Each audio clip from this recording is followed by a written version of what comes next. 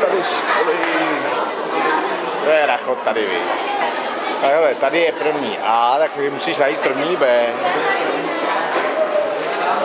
Koukej na dveře, až tam bude jednička a B. Tady, koukej. A jsi tam napsaná?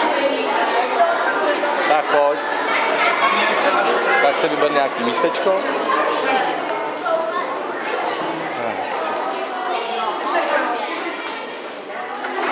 Do první lavice hned, aby na tebe bylo vidět, jo. Dobrý den.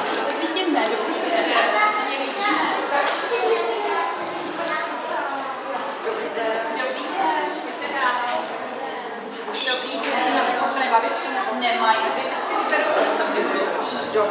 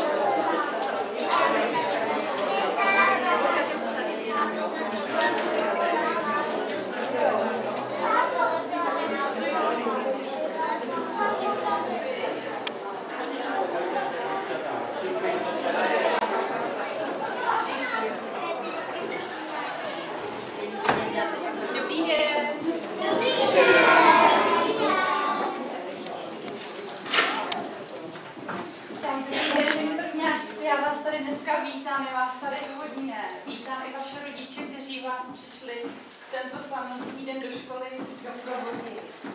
A já bych teď chtěla zamávejte na své rodiče a těm, kdo k komu patří.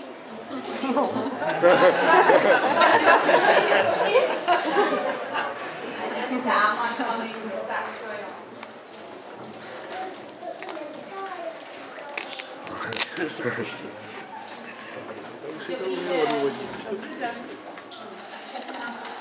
Tak nás neruší. Tak já jsem žena paní učitelka. Jmenuji se Pavlína Stará a budeme se tady scházet celý školní rok a budeme se spolu učit mnoho věcí. A jestli pak už někdo ví, co se všechno budeme učit? Matematiku. Taky, a češtinu.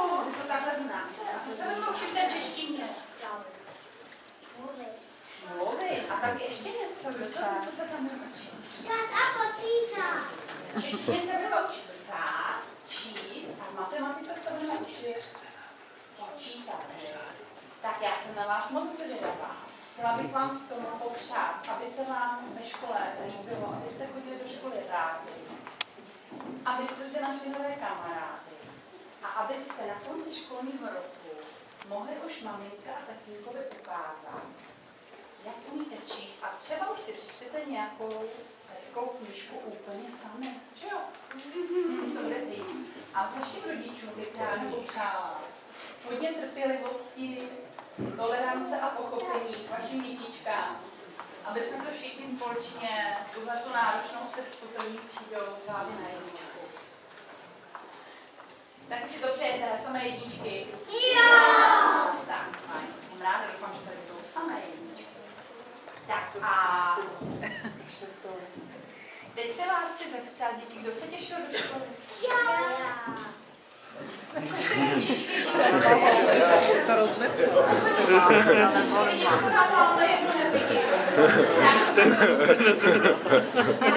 tak už chtěla nezvědá před vodičku. Vstávání veterání. Já se taky netěším. Máš pravdu. Aspoň se přiznám. Teď chceš nám něco říct. Tak, a teď se zeptám děti, znáte už někdo nějaké písmenko? Já. Tak, jaké znáš písmenko? A půjdeš nám tady ukázat nějaké písmenko na tabuli, tady jsem vám připravila takový hezký obrázek s písmenkem. Tak ukaž, který znáš. Jo. Teď se jmenuje O.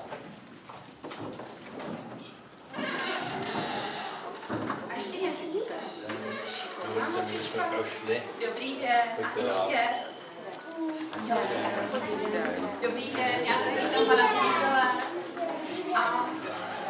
Dobrý den, já bych vám rád představil pana místostarostu Křečka ze Střechovského úřadu a pana Putnu a také paní ze Střechovského úřadu. Já jsem přišel popřát prvňáčkům, aby se jim ve škole líbilo, aby si našli třeba nový kamarády, aby byli spokojení, aby jim šlo učení. No a vám jako rodičům přeju hodně trpělivosti při přípravě domácí, už vám to taky začíná, ale myslím si, že ta vaše snaha a péče bude vyvážená tím, jak vaše děti budou rychle vstřebávat nové poznatky, zvlášť ze začátku je to velice vidět, takže myslím, že... Takže budete si teď moc na chviličku začít prohlížet a já budu chviličku mluvit vašim rodičům, abych jim řekla nějaké informace. A vy nás necháte chviličku potichu. Takže rodiče, já mám pro vás pár základních informací. Další se dozvíte ve čtvrtek 16 hodin na třídní schůzce, která se bude konat v této třídě. Zítřejší vyučování, 2 vyučovací hodiny, to znamená do 9:40. Pak si děti můžete odvést osobně, anebo je přebírá paní vychovatelka. Kdo by náhodou už měl chodit sám, musí mít lísteček od rodičů, může jít sám domů, ano. Ve středu je vyučování 3 hodiny, do 3/4 na 11. A čtvrtek, pátek podle rozvrhu už 4 vyučovací hodiny.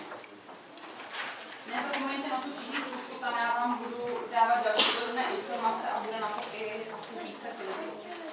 Jinak já za chvíličku vás poprosím, abyste na děti počkali venku, já se s tím ještě chvilku popovídám a vy budete mít možnost si mezi tím zajít do školní družiny, tam na vás čeká paní vychovatelka, která nám dá zapisové lístky a vyřídí se s vámi, co se týká družiny, poplacení a tak dále.